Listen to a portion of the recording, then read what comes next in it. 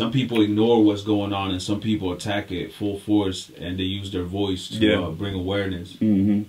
Well, that is crazy because that song was inspired by a conversation I had with somebody that was very privileged growing up.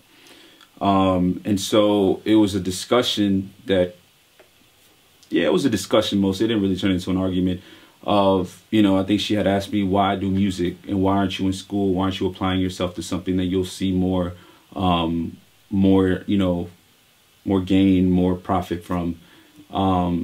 You know, and I told her, you know, we all have different ambitions. We all have different opportunities and dreams and, you know, and passions. And this is mine. You know, this is my passion. And, you know, I do what I do because I love what I do, you know. And my background, you know, we come from, you know, we come from a place where, you know, we were pretty much pushed out. You know, there's a civil war.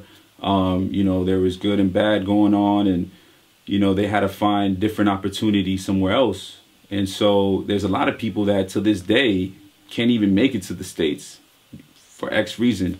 So what I was trying to do with that song was pretty much say, like, you know, this is me. I'm in a suit. I'm at the Lincoln Memorial, a symbol of freedom. And I'm just trying to, like, you know what I'm saying, follow my passion, my dream right here in this soil, this United States, but also shed light to my roots. And that we're also trying to do the same thing, you know, because there's people that die on this on their journey to the United States, and there's people that can never come over here because of financial means or what have you. So again, we're just a fighting people, you know. When we got conquered, we definitely fought. You feel me?